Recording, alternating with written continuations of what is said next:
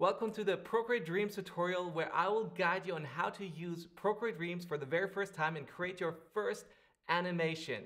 And this is what we're going to create in our very first animation.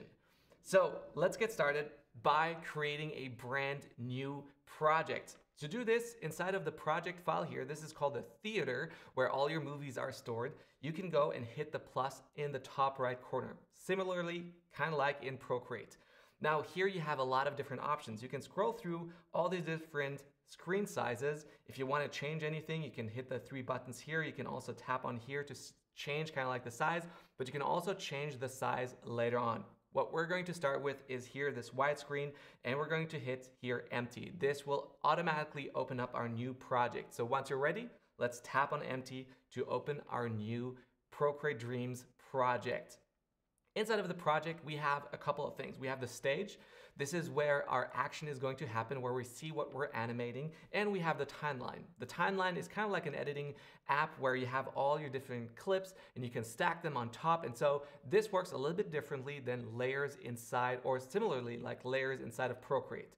Now, to get started right in here, we're going to start by hitting the plus on the side. You'll see all the different buttons being used throughout this video and this tutorial. So here we're starting off to create a new project and we're tapping on the plus and then tap on track. This will open up a brand new track on the bottom. And inside of that track, we can get started and start by drawing something. So for example, we can start here hitting the draw and paint tool, and this will open up this drawing interface. Whenever I'm drawing something in here, now I don't see it because I'm using white, but if I tap back and I select here the red color, I draw in a circle, for example, right here. This is a bad circle, but who cares? It will immediately create a still frame that prolongs throughout the clip, so throughout the timeline. So all the way from where my playhead is, this is where I can go and go through the animation, and you can see here I have about 2 seconds. This is not that much, but this is where I'm at. And so I can play this back by hitting the play button. Now, since this is all one frame, it's going to be the same throughout the entire film. But I can go also and draw something frame by frame. And to do that, well, let's undo this. Simply use your 2 fingers, kind of like in Procreate as well. Just 2 fingers to undo and you're back to where we started. You have this little here handle in the middle of the screen, and you can, inside of this paint and draw module, you can drag this down and enter the flipbook. Inside of the flipbook, you can start animating, and you can see here, these are all these different frames, and I can actually also position this here. Sometimes it's actually easier to have this on the left side, and I can start drawing here a beautiful little character. So just like this. Now, this character, well, he can move, and so I can go to the next frame, and right now, I don't see where he went. So to change that, what we're going to do, we're going to turn on onion skins. Onion skins, you'll find them here in the time code. So this is where you know exactly where in the movie you are. Just by pressing there, you get into the stage options. So you can see now you're hearing a lot of new things right from the bat, but I just want to take you through a little process so that we get along. So inside of the stage options, you can here turn on show onion skins and also edit onion skins to see them how many frames before, behind. This will give you a reference to where your previous drawing was right here. So right here in red, this is my previous drawing. Now it's in purple. And I can kind of like say here, just by changing a little bit of the inclination, he is starting to turn around right over here. And then kind of like going further, he stays here, but he has his arm behind and he kind of turns around. And now if I go back, you can see kind of like he moves from one side to the other. And if I go back here, I can also just play that back and I see every individual frame. Now, once you're zooming in here, a really great tip is to use 3 fingers. So 3 fingers, slide to the right or to the left to kind of like maximize the scene, or here to kind of like make this greater or smaller, depending on what you want. So this time is kind of like, this doesn't really work here. So here you can kind of like expand and zoom this a little bit better. 3 fingers, this is your quick gesture to know. All right, let's go back and let's animate something. So I'm going to select all of these clips. This is one of the last buttons that I'll show you right now. So here, selecting all of these clips, and then I can hold down and I can either group them or just delete the content. This way I have this gone. Now I want to animate an object coming into the scene and then jumping out. So how do we do this? Well, we can actually import a lot of things from here, photos. So I'll just slide in here and I'll grab a photo. So going to my albums, I will go to a specific album here that I had for the challenge. This is this one here. And I want to import this Fanta bottle. Now, I don't want to import the entire Fanta bottle because it has a white background. So I'm just going to tap and hold here, boom. It selected this as an object. And if I keep on holding this and then drag that in, it will immediately drag that in as a clip. And you can see from the playhead moment onto the end, it's now an entire clip. So this is great. This is all I need for now. And let's move this out of the frame. So here I can kind of like move this back. And now the bottle is in here, but I don't want to be here. So in Procreate, usually you would look for the transform tool.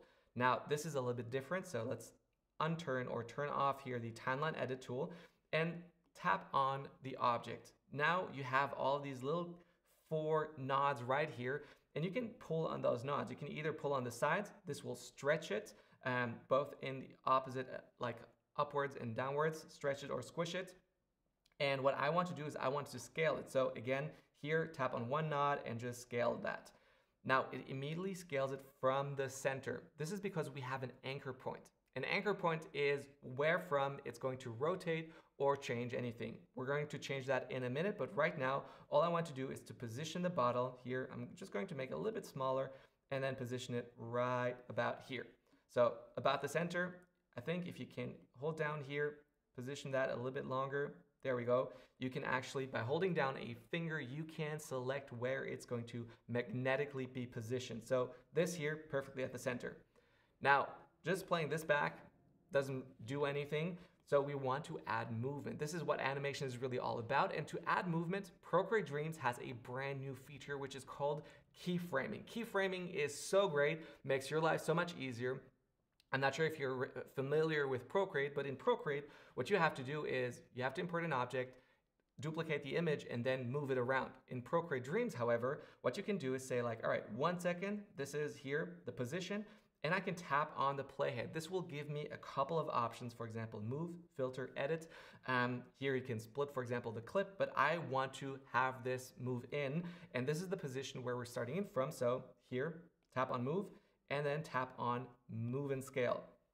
Move and scale is kind of like moving it around, rotating, all these things. You can actually see all the different things that it does move in a minute. But first up, here we have the first anchor point. So this is a keyframe, so we kind of like lock this in the position where it is. Now I'm going back straight to the beginning. Well, just accidentally press on it. And we have a second timeline track. This timeline track here just at the bottom, I'm not sure if you're seeing this very well, but you have a second timeline track, which is the keyframe track. So this is where all your keyframes are going to be stored. The more keyframes you have, for example, if you add opacity, they will all show up in here or maybe even below.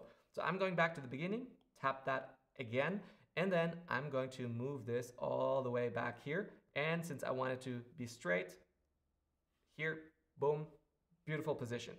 So what just happened? I just positioned it here. So what now? Well, Procreate will actually remember this is the starting point. Here is the second point, and it will create all the frames in between. So if I play this back, you can see, oh, this is what's happening. Now, here's something fun. Just knowing that this movement is now created by itself is great. But we can play around with it a little bit more just by adding a couple more things. For example, we can add kind of like how fast it's moving. Is it moving in a constant way, linear, or is it moving with a ease in or ease out, or both?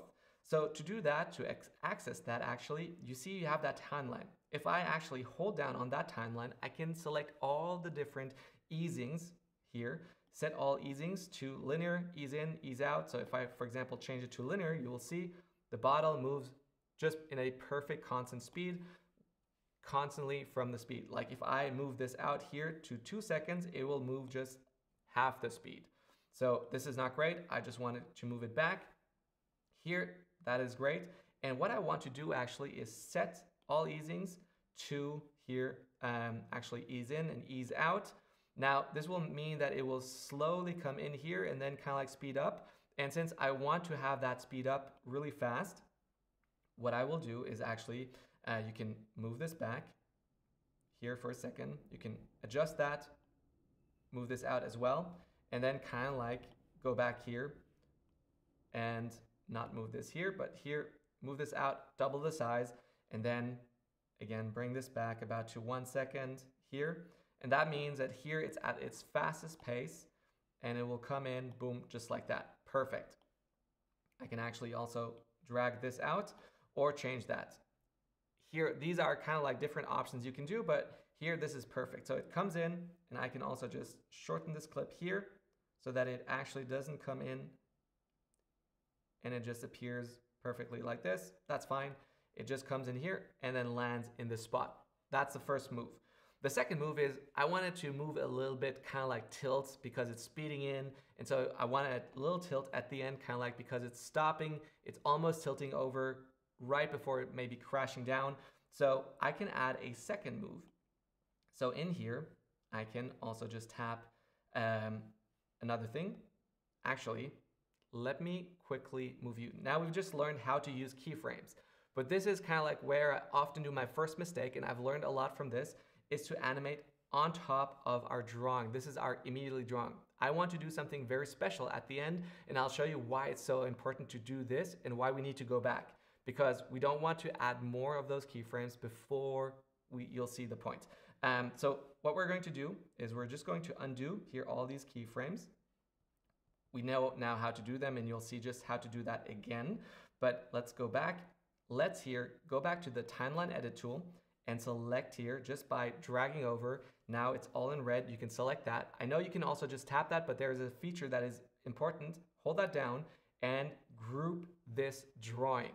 Grouping is going to be a feature that you need to use or utilize a lot inside of Procreate Dreams for a couple of specific reasons. You don't want to add keyframes to your object. You want to add keyframes to a group.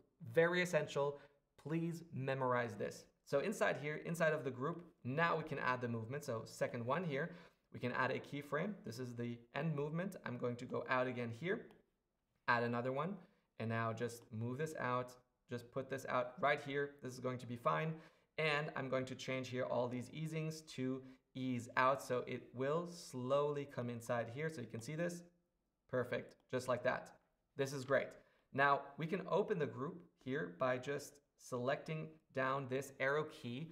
And just by the name, you have this arrow key and you can select down. And now you see the object and image. We're going to do one more thing. Again, timeline edit. And we're going to select this one again and then hit group. So we have here a group that is moving in and it's going around. So again, I just missed that. Group this again, and then you can let go of the timeline edit tool. And now let's go down on the second one. So the second group here is moving with it. And as it's slowing down here, I want it to start tilting all the way to the point where it stops right here. So this is kind of like where it stops and then falls down. So let's add a keyframe right here. This is a couple frames after, so that's great. Move.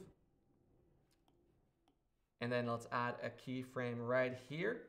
This is where it's coming in. And then here it's also from this position, it's almost stopping. And so every time, if your playhead is showing like this little tutorial or like this little clipboard here, then you don't want to go, you want to go one line down onto this where you see the move symbol right here. And so this position, I'm going to the center, and then here, I'm going to change the anchor point of this object right here. So here, tapping on the object, tapping on the three dots, and tap on edit anchor. Now, the edit anchor, you'll see this is a little cross around, you barely see it, and I'm going to position it right down here at the bottom of this bottle where this whole bottle will start to rotate on. You can see this now. I'm just hitting here the done. Perfect.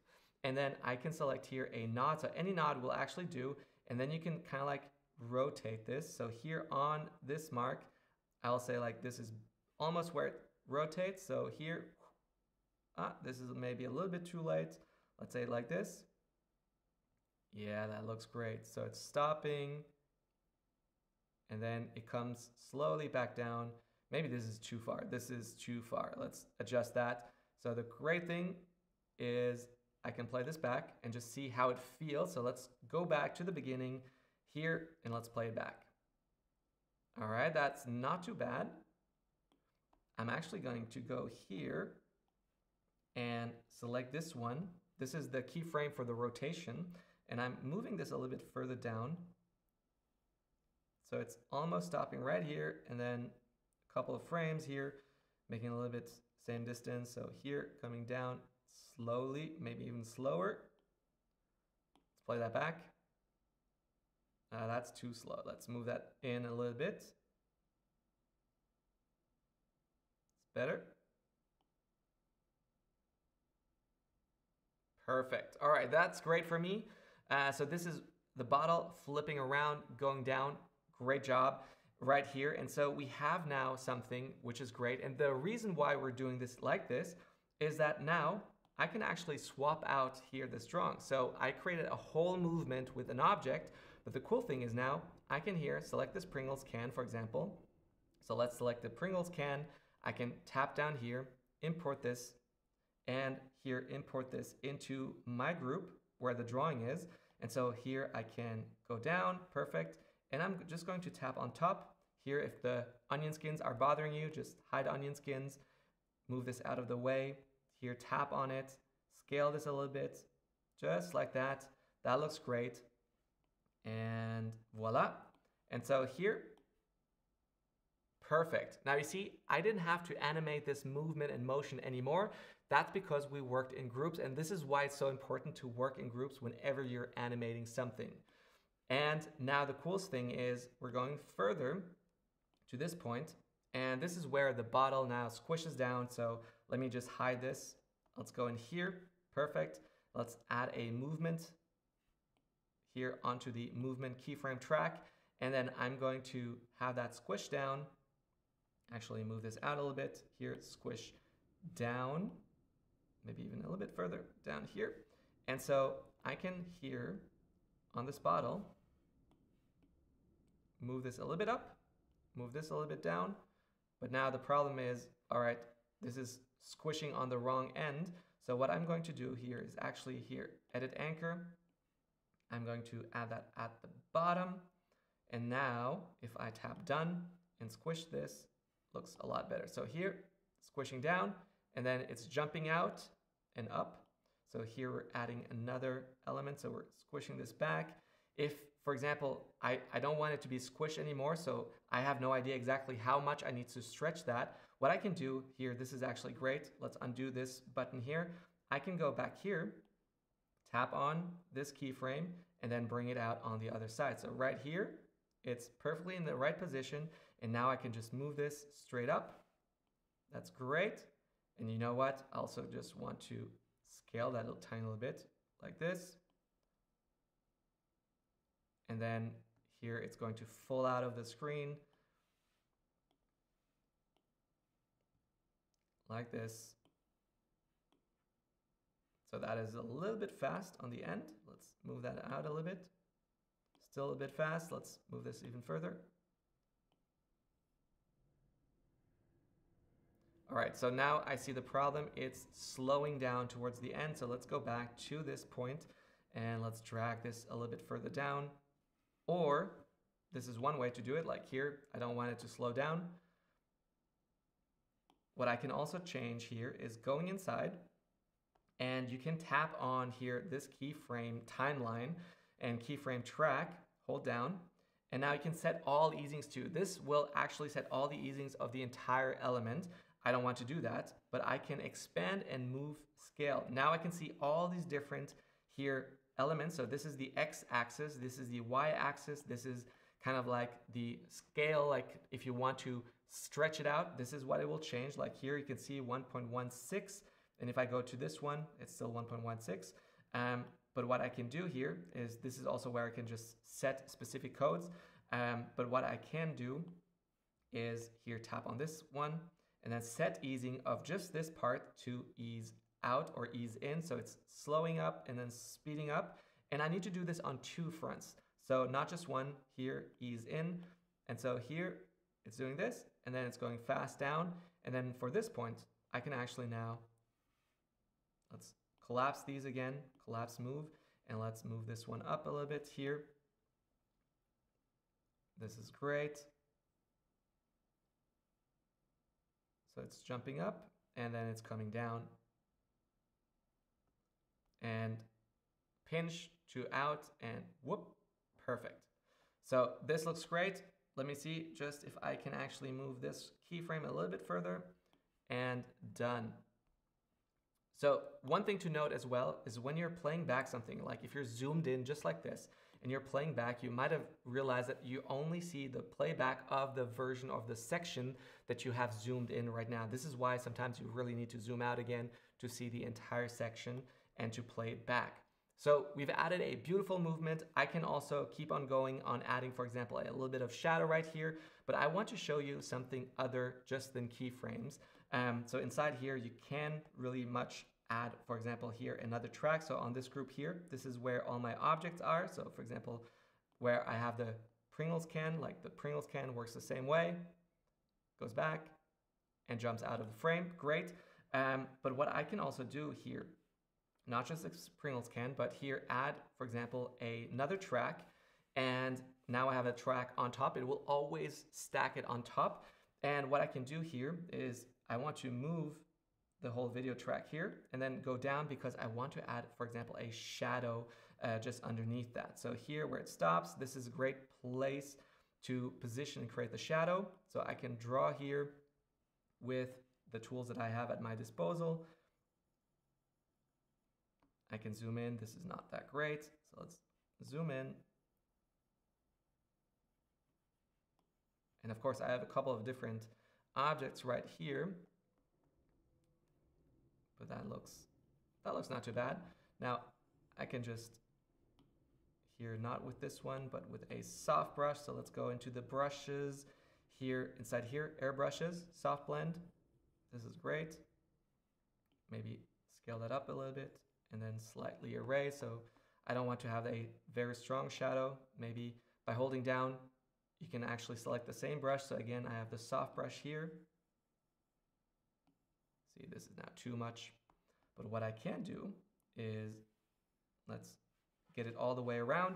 What I can do is here, let's go out of it, select this, and I can just beautifully select, because we don't have the transform tool we're used to in Procreate. So to create that like this here, this is great.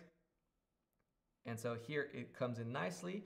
And when it goes over, what would be cool is to have the shadow kind of move a little bit further.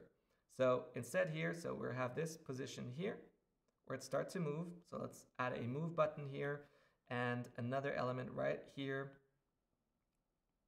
I think this is where it's all the way to the front. And here it is back where it should be. And so now I can kind of like move this a little bit around.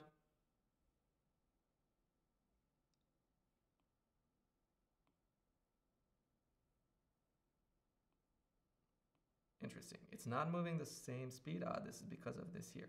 So here,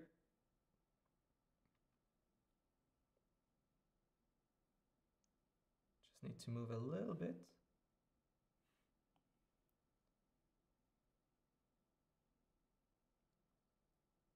It's moving a little bit late. That might be due to the easing. Let's change the easing here. Set all easings to linear. Let's try this. And you can see it's always a little bit of trial and error to see if you can get it all done. And then somehow here it's shifting back faster. But yeah, that's how you can play around with the shadow, add that if you want to or not. And of course, if you want to add a background color, so this is also one thing, is now we can kind of like hide everything because we've grouped a couple of things. You have here an empty layer, so I can select, draw a color, for example, here with a color and just select and drop it outside. If I drop it inside of the frame, you will see here, this inside of the stage, it will just be always on the stage. Now, I can move that around. It's not going to be that great, but you can also here select background color, select something if you want to. That will also change the entire color for the entire movie. Maybe something you want, maybe not, but that I'll leave that up to you. Let's see here. This is a great contrast. Perfect. So let's play that back. Nice. And one of the last things I want to do here, for example, the bottle is jumping out.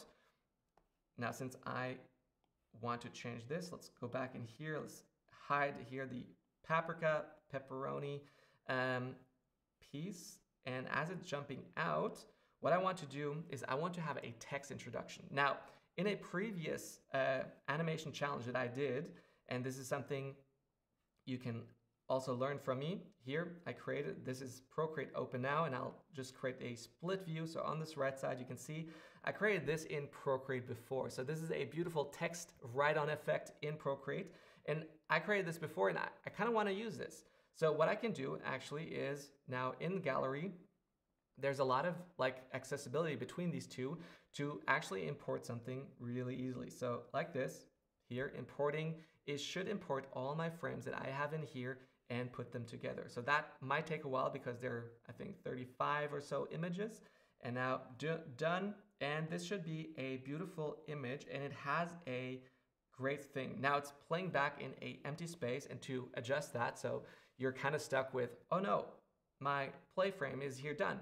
What you can do is to tap on your project name file. So right now, this is Dream 3. I can tap on it here, and I can go into the duration and change and adapt a lot of settings right here. So let's add like a couple of seconds. So 0.6, 0.6. There we go, 0.6, done. And it has 15 frames per second, that's also great. So here, as it's jump out, it should right on, perfect, and then go out again. And so as we do this, and then say, as it comes in again, now we can cut here, for example, let's say at this part here, so at 5 seconds, let's cut this here, split, and I'll take the beginning here, and I'll bring it back to the beginning right here, and let's see, it jumps in, jumps out, and if I pinch back and zoom,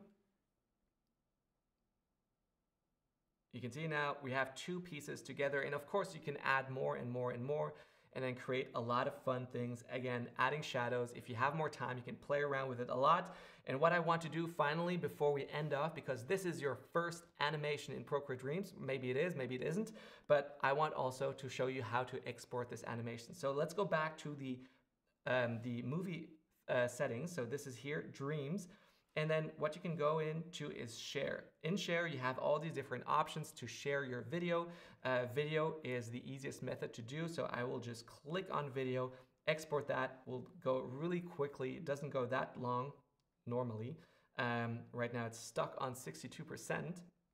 And we're just going to wait until it's done. There's a chance that it crashed at a moment. I don't know, and I hope not.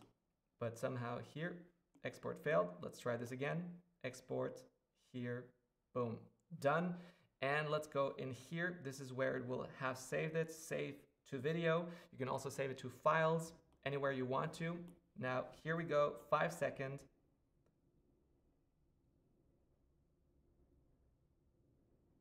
And done. So it starts up. If you have a GIF, it would continue to play around and loop around, which is great.